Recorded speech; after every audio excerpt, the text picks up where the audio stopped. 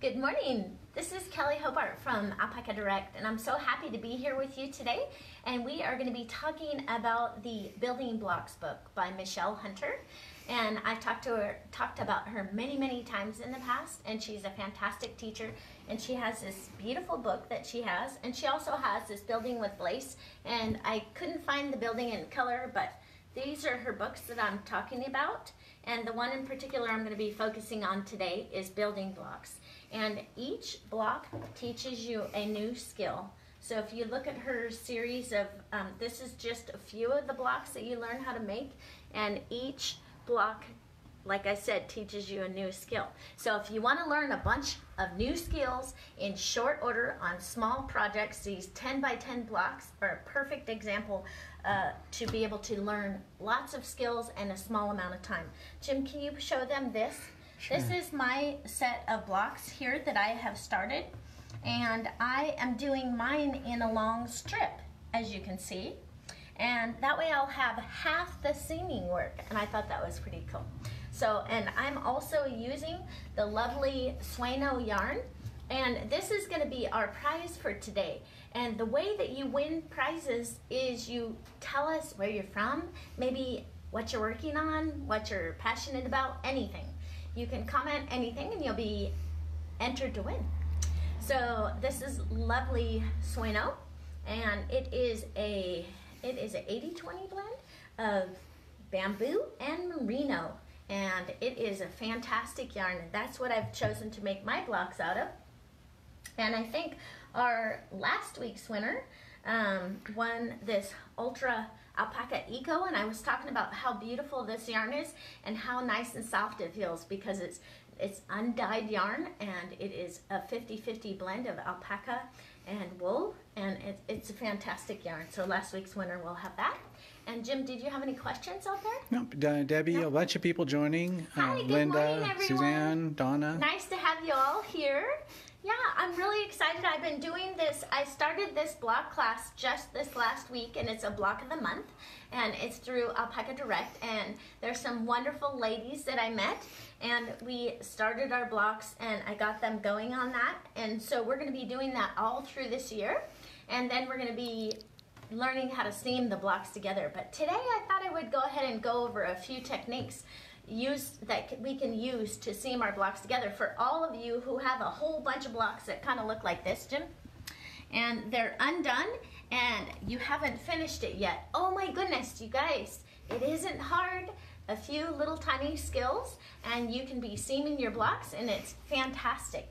So Jim, I'm going to come over here on this other side, and we're going to see if we can get started. Before I start with my seaming skills, what I wanted to talk to you about was stitch markers, because when you're doing these building block patterns, you always have your 4-stitch seed stitch on the edge. So I use a stitch marker to identify those 4 stitches on either side, and that keeps my seed stitch beautiful so I don't forget where I need to do that.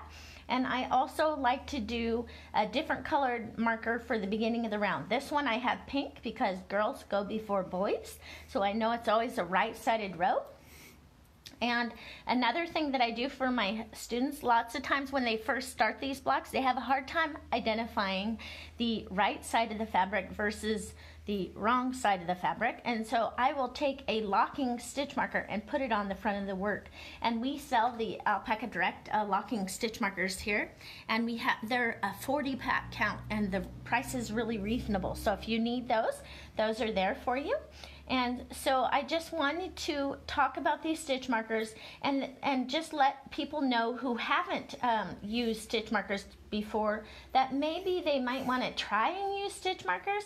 Now on this pattern, I have some right-leaning cables, and then in this larger section I go from a right-leaning cable over to a left-leaning cable. So I have put a stitch marker on either side of that to identify where I'm going to be going from a right-leaning cable over to a left-leaning cable. Of course, this is not my cable row at the moment, but I'll show you when I get to that stitch marker here. All you do with stitch markers is you slip them from the left-hand needle over to the right-hand needle, and think of them as a bookmark, something that you want to keep track of and you're going to be coming back to again and again, and you're just going to hold that spot so that you don't forget something. Okay, and that's what they're used for. A lot of times when we have like a 12 stitch repeat of something, we will go ahead and mark that every 12 stitches. That way, if we're off pattern and we get through 12 stitches and we find out that we have stitches left over or what have you, we only have 12 stitches that we have to take out. So I think stitch markers help in other. I don't know how I would live without them, to tell you the truth.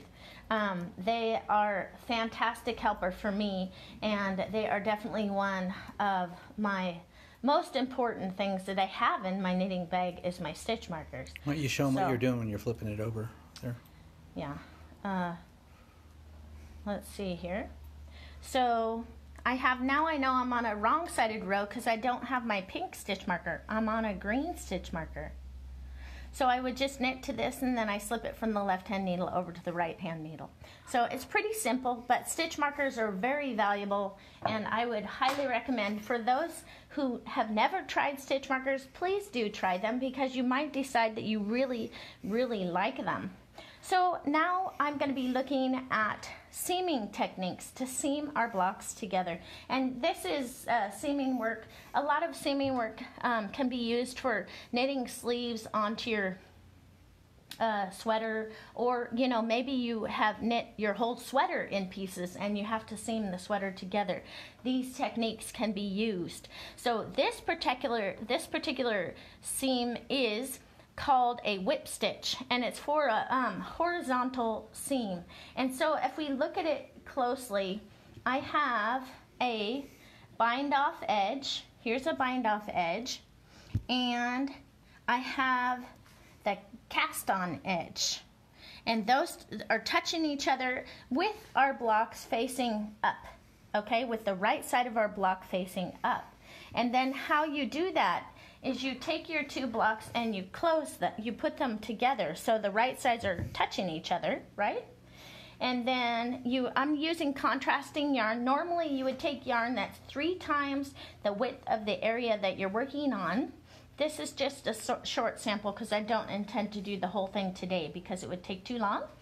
So I would go ahead and grab over on this other side here. You look for your last where your very edge of your block is, and you would go ahead and put that on there. You need to leave a tail that's about 6 inches so that you can weave in your ends later. And then what you're looking for is, see the V stitches right here? Those, you want to get underneath each one of those. And then on this cast on edge, it is a little bit hard to see, but you want to get the strands, two strands on this one too. And if you look like that, and that, and that, those would be the ones that you would want to use. So then you would bring your yarn to the back and you go ahead and start with your first stitch, and you're looking for that 2 strands right here and 2 strands right here. Okay, then you would bring it around. Notice I am bringing the needle towards me. It's going this way, and then it goes up over the top and goes into another stitch, and goes up over the top and comes toward me again. And what you want the gauge here, the tightness there, to be about the same tightness as you're knitting. You don't want to pull on it so tight that you have a ridge that is really not forgiving and stiff. So you don't want that. So, but you just keep going along. And this is all you have to do to be able to do this overcast or whip stitch. And if you open it up, if it's in the same color of yarn, and you can pull it just a little tighter, and it's almost invisible. It's a very clean way to seam and not have too much of a ridge. Do you see how it's pretty flat on both sides?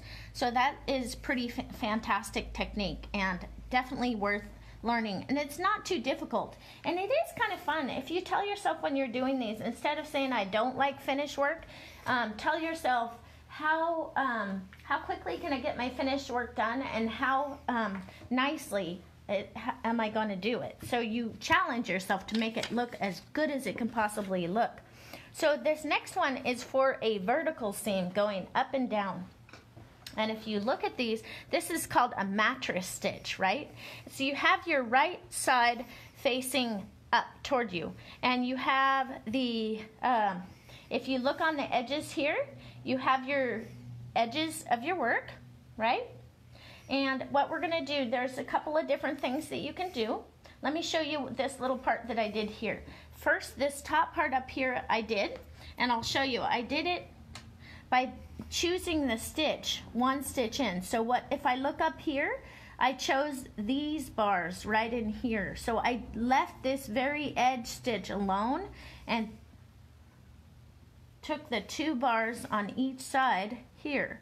Now you can use 1 bar on either side. It's totally up to you. I find that using 2 bars creates a little less bulk and a little less yarn, so it is not doesn't stick out quite as much. But a lot of people will just choose 1 bar. So, and then on this area right here, I was trying to get a little less of a bump on the back of your work. So what I did is I went ahead and went to the very edge stitch and picked up the bars right on the very edge stitch. And that seemed to create a sturdy enough fabric. It didn't seem like it would fall apart or anything like that. And so it's totally personal preference in what you want to do. So to start this technique, you have you grab your very starting purl bump on that one side. Doesn't matter which side you work from. You're working either on the left side or the right hand side. You're going back and forth from one to the other, right? So I'll show you where you go 1 stitch in, which is the most common way that people do it. And I'm leaving a tail that's 6 to 8 inches, or at least 6 inches long. So then I go up in here. See how I have 2 bars right there? So I would go over to the right hand side and grab 2 bars. And you can do this very loosely and then gather it up after you've done a few stitches. And so I'm going to go over to this edge right here where I'm at right now. It has the end woven in there, so it's kind of fat and bulky, but it's wonderful because Shelly, one of our knitters, she allowed me to have these squares because she wasn't using them, and I thought it would be a great way to teach you guys new skills. So we have 2 bars over on this side. Notice that I'm putting my needle in where I came out from the yarn below, okay? So I would put my needle right in there where I came out of on that last one. Trying to keep my tail out of the way, and then go up again, and then go up here again. So I'm just going back and forth. You see how that is super, super simple? And then when you have a few stitches done, you just pull it tight. Do you see how that disappears? Pretty cool. It's a great technique, and it's actually quite fun once you get the hang of doing it. And this is used for a vertical seam, and it's called the mattress stitch, and it's totally fantastic. Now let me just show you a few stitches where I did the very edge seam, okay? So I'm going to go in on that other seam, but I'm going to come way over here to this, right to the very outer edge. And let me get my tail out of the way. It's trying to hang on there. So instead of going there, I'm going to come way out over here to the very edge, okay? And then on this side, I have to go back in where I came out of, and you just find the next, where there's 2 bars. There's a question, does the mattress stitch lay flat? No, the mattress stitch, see how it has a bump on the back? And if you do it on the very edge, it's almost flat. It's pretty darn flat. If I block this one with just going on the very edge, like I'm showing you right now, it will lay pretty flat. It's pretty darn nice. And it seems like it's sturdy enough to, so now this one I pulled it a little tiny bit tight, and then I was having a hard time seeing.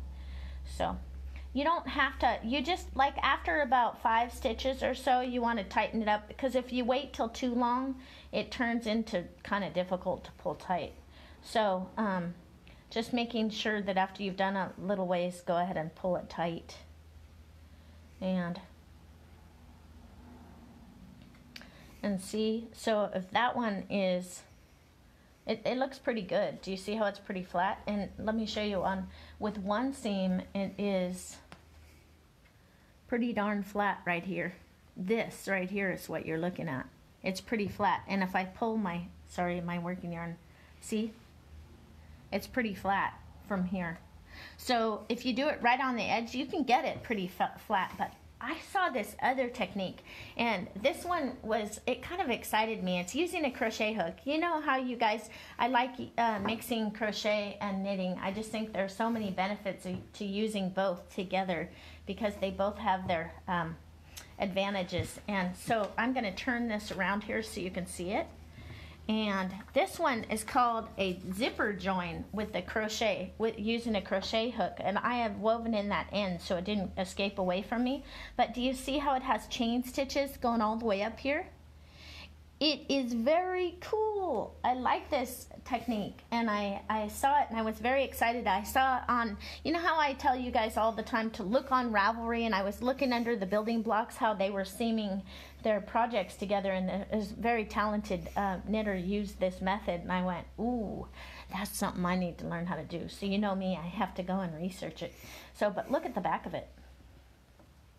Isn't that cool? This is using contrasting yarn, but it lays completely flat. And let me tell you, it's not exactly super easy. You can do this on a vertical seam, you can do it on a horizontal seam, you can do it on any seam. The only thing you need to make sure that you remember is that you have the right sides facing up, and then when you're grabbing your loops to be able to do this, you're grabbing them from the back. And your working yarn needs to always stay in the back. If it somehow tries to cross in the front, don't let it do it, because it makes a ridge on your work that looks ugly if you do it the wrong way. Let me see if I can show you how to do this, and oh, it's pretty cool. Okay, so I'm doing this in contrasting yarn, right, so you can see it. So I grab a loop right, let's see if I can grab one that's closer to the, I'll just grab it right, it's a little hard to get started, but once you get the hang of it, once I was doing it for a few minutes, I actually got faster at it, and I know it seems painfully slow at the moment, but I wouldn't let that scare you off. Anything that's worth learning is, you know, it might take a little bit of time, but I love having these little skills that I can do for different things, and this made this decorative little edge that was really, really cute.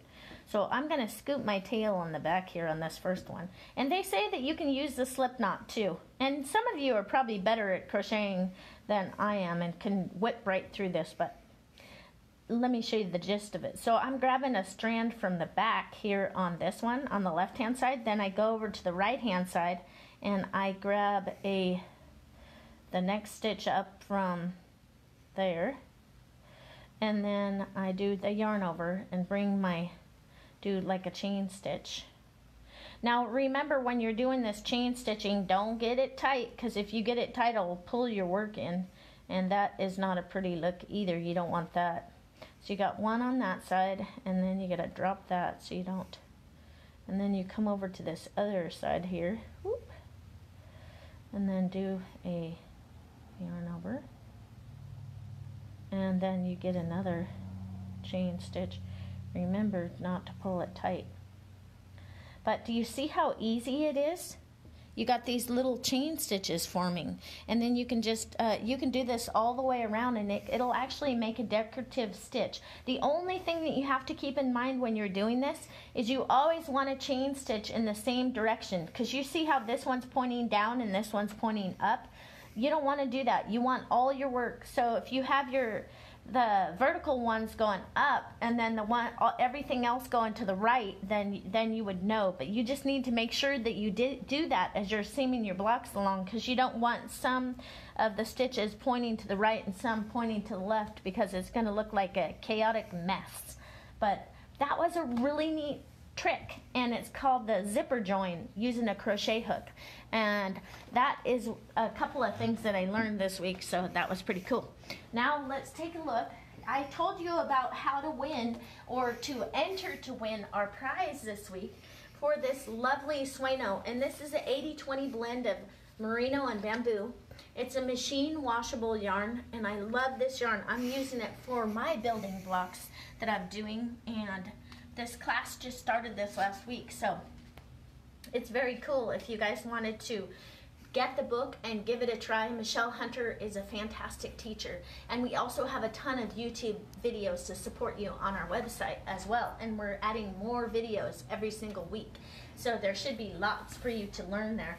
And then the winner, oh my gosh, Jim, we gotta say who the winner was for Ellen Vanderwell.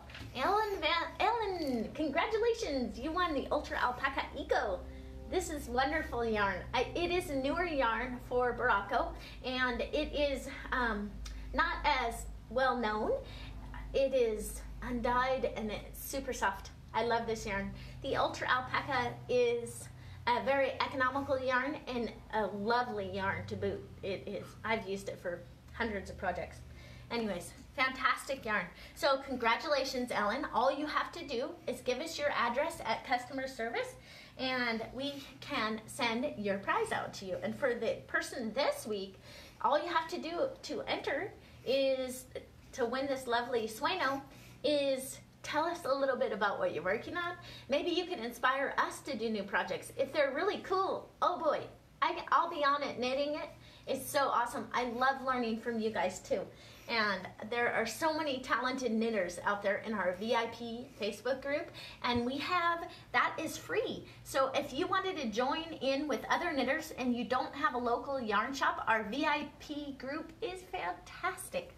We have some wonderful, lovely ladies, and they support you where you're at with your knitting or crochet, and don't ever feel bad about where you are in your skill level, because we're all learning every day, and we totally are excited about sharing with each other.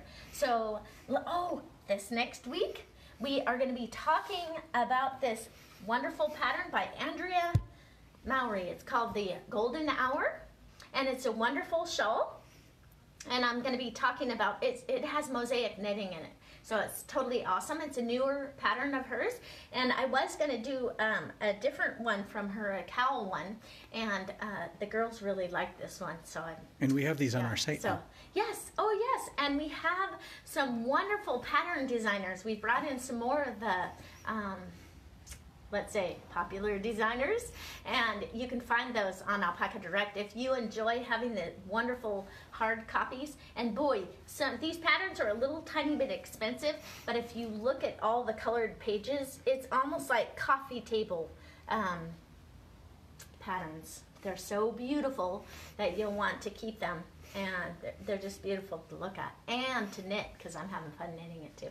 So was there anything else that I missed, Jim? Oh, yes. Summary. Sorry, you guys. My husband is so good at keeping me on track.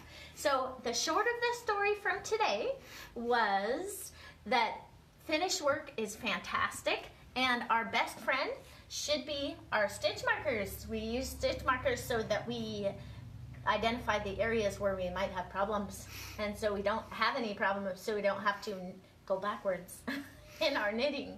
And then we can also finish our blocks so they look totally beautiful. So if you guys have tried other techniques, or you have anything that you want to share with us so that we can help others learn, maybe your little tips and tricks that you have, that'd be fantastic. Peggy says finishing work is like icing on the cake. It absolutely is. You know, it used to be my least favorite thing of anything ever, and then I started telling myself, you know what, it's not that hard. And I like doing it in the evening time when I'm tired. If I have knit a lot, my hands are sore, and I'm like, you know, I need a break from that. And then the finish work is quite fun, and I love making it a challenge so that I weave in my ends, and I tell myself, can I see where I wove that in, or is it invisible? And if it's invisible, I'm happy. So you guys have a great week, and next week we'll be talking about the fantastic pattern from Andrea Mowry.